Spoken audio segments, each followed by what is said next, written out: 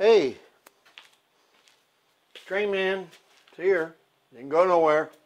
Been really busy with stuff. I'm working on some patterns that I thought would be of interest to the live stream community or anybody in general, but we're going to talk today about use of a follow board, or in some cases they call it a follow block. In this case it's like a block, but a board or a block is the terminology used. And we're also going to talk about patterns used in a live steam locomotive. Now, the most complicated pattern in live steam is the trailing truck.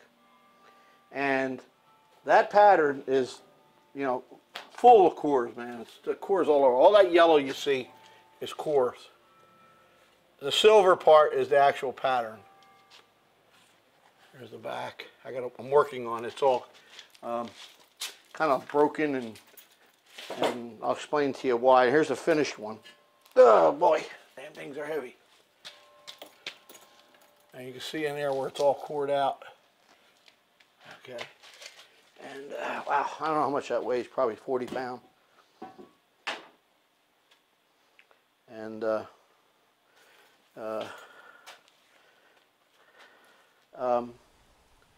and I had to recondition this and get it all straightened out. It's all loose. Now I'm going to put the follow board block up on here, and I'm going to explain to you how it works. And by the way, here it is. Let me get it up there. I'm tilted up. Now in here is where those big yellow blocks go, and you might see the impression here. This is the center. And there's the Y shape, or the delta part. And this thing here is so delicate. It goes in there like that. Okay, now how this works is I'm going to make this to set up for a 24 by 24. That's what the foundry has. I called them. That's what they use. We're going to add to the sides here to make it a little bit better for the flash to fit on there, because right here this goes up and then it goes down, so I had to have something straight here. And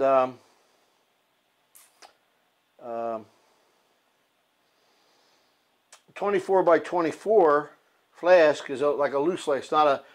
This isn't what's called a match plate. They're using this as the match. But here's the problem. You see here, if I take a scale here, this is about maybe 1/16 of an inch thick. I can put that up underneath there, see? And what happens is when they put the sand in here and they're banging it like this, and they might even use one of them air jobs, boom, boom, boom, boom, boom, banging it and everything, it cracks this front. And that's why this is cracked. Now, probably in the beginning when it was new, it was flat, but over the years, it gets moisture, warps, big mass here, the smaller mass.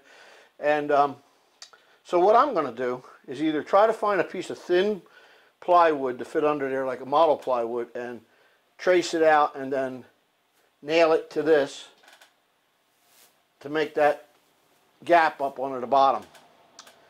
Okay, and then there's gaps here that the sand falls in. I want to get that a little bit tighter. Of course, we're going to paint it, get it all pattern lacquered up again, new, cleaned, sand it, get it in good shape.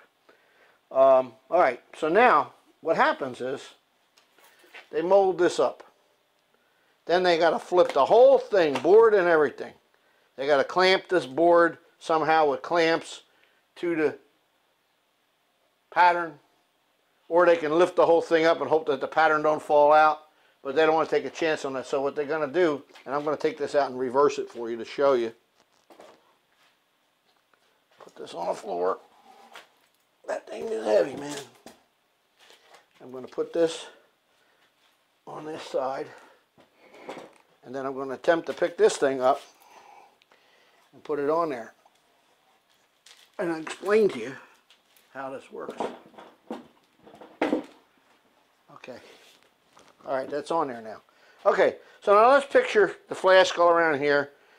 Now all you're going to see is a flask, this thing. Okay, so now they just picked this up with a couple of guys, put handles on this, pick it up like that, put it on a side, and now you're going to see sand all around in here, all around. And you just see the top half of the pattern. They put the other half of the flask on there, and they mold this side. Then they remove that. Now I want to mention, in here, let me find a bolt. I had the bolt a little while ago. Well, that doesn't matter that much. There's threaded, and I'll show it to you here. Pattern. Right here, here, here, right there, and one there. They're threaded for a 5/16 18, and I got to make a bar or something up here like this, a handle, and then one over here, and they wrap that thing, and then they have a way to pick that pattern up out of the cope. Oh, I'm sorry, the drag. The drag's on the bottom. This is now going to be the cope. It sounds weird, but that's the way it has to go. They're going to have to put a risers over here, riser over here, riser over here, and I don't know where they're going to pour it. Maybe on here, maybe there, I don't know. Whatever they decide. Okay, so now, well, what's those big blocks? Cores. Now this right here is a core box, 1/2 a core box. Let me wait till that compressor stops. All right, back to where we were before we got interrupted by the air compressor. Let's see. Oh, okay, I found a bolt. Bolt goes in there. Bolt goes in there. T-handle here, some kind of a handle here, like a rod or something. And they wrap this thing to loosen it up a little bit, and they either use the crane or try to pick it out. Two people carefully pick it out even. And now we get into the cores. Now this is here the core boxes to do the side. That's the one side, that's the inside, and this one is the outside. Okay. Now you say, well, how do you get those locked in? Well, you have this thing here.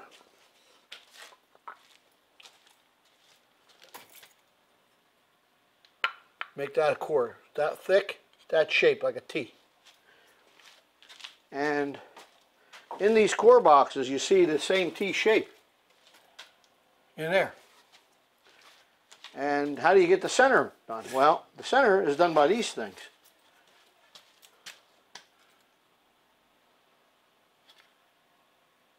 There, let's see. Okay. Now, these are going to be, they originally were one piece that went like this, and you rammed it up and made one core, but it's a little difficult to do that. So what has been done is they made a separate cores and then glue them together. And you can see in this one it has a fin in there, but that don't matter.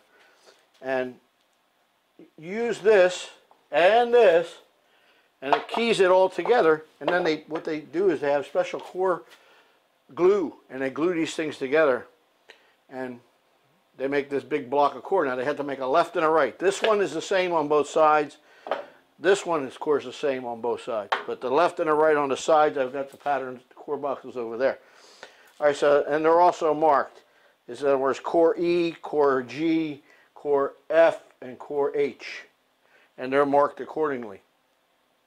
And now, like I said, they flip this over and they put the core prints in those holes. They drop them in there. Like, let me see, wait a minute now. I might be wrong about that. Let me see something. Yeah. Yep. Oh yeah, it's going to be like that. And, well, let's see. Let me say this again. Yeah, because you see that's, oh, that gets done by the core, so that's right, it's going to be straight down there. So then the core goes in there and it causes that to go up under there. It's in the core. It's hard to explain, but it's up underneath here. And then that whole block goes down in there and it makes that shape.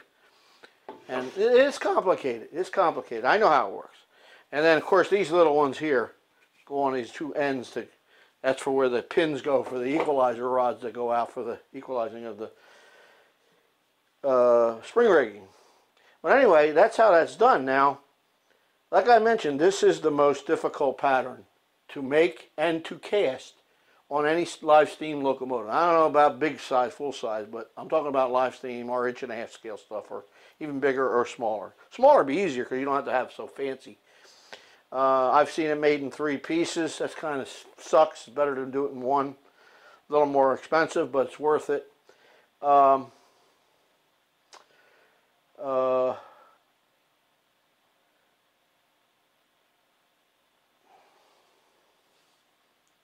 Senior moment, can't remember. Anyhow, yeah, I was talking about the difficulty. So then the next most difficult pattern to cast and make would be the cylinders. The cylinders is a big chunk, probably maybe close to 100-pound casting there. This one's probably 40, 50 because it's all cord. But this is the most difficult to make pattern-wise and casting-wise, molding. Cylinder block is a big chunk, put all the cores in there, not too bad. And the third one would be the cradle, and that's the piece that goes down across here on the back end, or frame extension, some people call it, but it's called the cradle. And those patterns, or those castings, are the biggest and the most difficult to make. Number 1 would be this, number 2 would be the cylinders, and number 3 would be the cradle, and they are the largest castings on any live steam locomotive. Now, if you want to talk about the tenders, now you got tender side frame, 6-wheeled Commonwealths, and complicated there. But usually we make those. I mean, I've made them in 1 piece, and they're complicated and also expensive to make. Now you're thinking, you know, pieces about that big. You can make them in side frame, bolt them together with strategically placed bolts where you can't see them, and it works just as fine. You could do that with this, but this, you know, swings back and forth under the engine. It supports a lot of the locomotive weight. The whole firebox is up here on top of this, right about the weight distributed right here, and then the back of this carries some of the weight with what they call heart rockers. And of course, there's the wheels that go in here.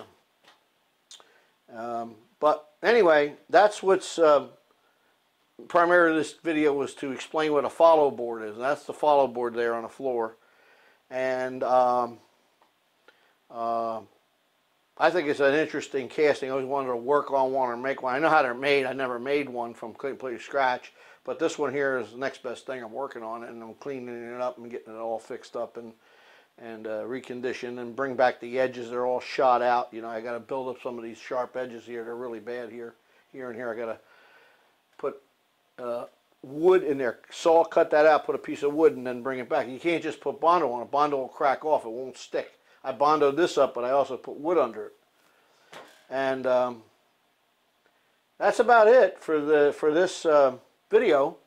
Hope you enjoyed it and understand now a little bit what's called, if somebody mentions a follow block. Nobody's ever, that I know of, ever made a video about follow blocks. So that's it for now. Steaming away, still making parts, castings. We're going to be doing some casting. It's middle of summer now. It's July something right now. It's pretty hot out. Might even see the sweat on my face. But anyhow, thanks for watching all my videos. Please subscribe, and we'll see you again on the next video.